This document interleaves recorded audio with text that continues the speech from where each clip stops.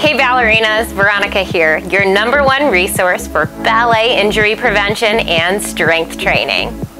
Today I'm going to help you guys with getting your pirouettes better by making you have a better spot. So to spot, dancers have to be able to freely and openly move their necks. If we have any restrictions in our cervical spine or our neck, we're not going to be able to rotate fast enough to get around.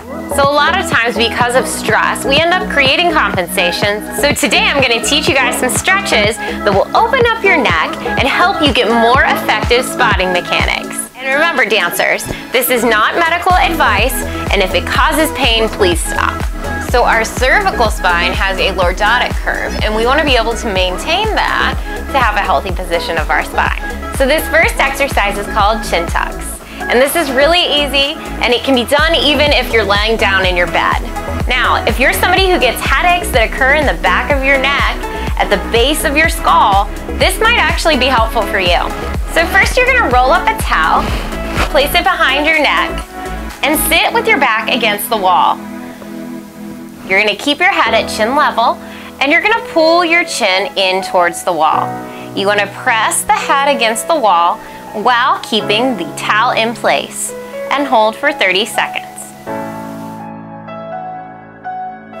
The next muscle that's commonly tight in dancers is the sternocleidomastoid, or SCM for short. So you're gonna put your hand behind your back on the side you wanna stretch first.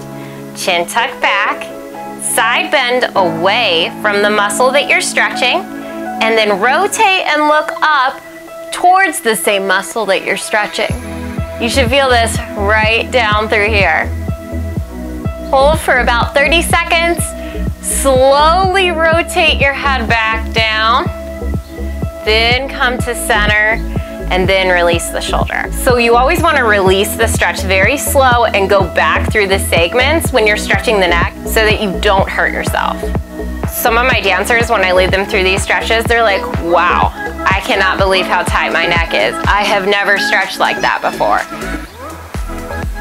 Well, if you've never stretched like that before, that's why your neck's tight. The next one is upper trapezius. So the upper trapezius ends up getting tight, and then we end up hiking our shoulders, and we end up looking really stressed out even when we're not in ballet class.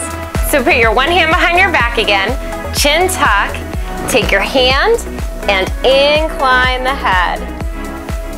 Should feel great.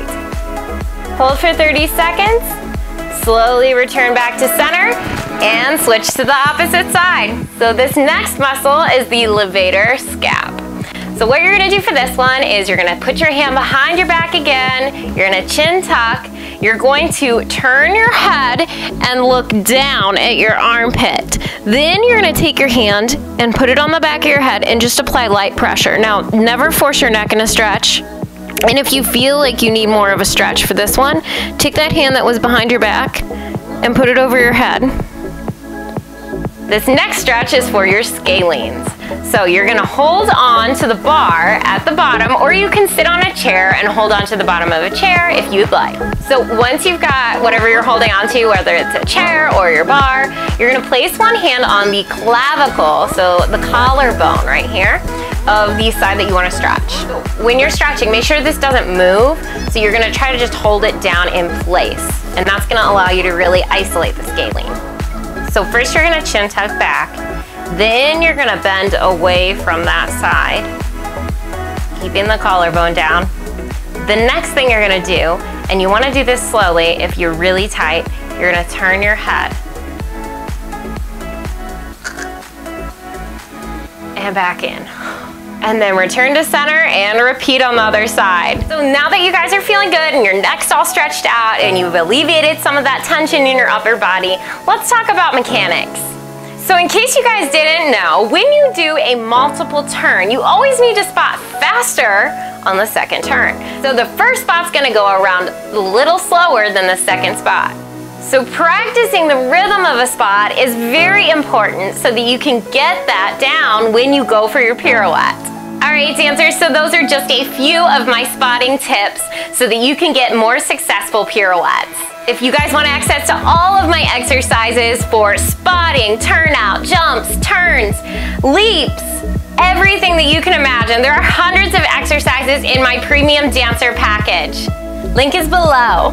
Remember to always subscribe, like, and share, and drop a comment below and tell me what you want to see in the next video. See you in the next one.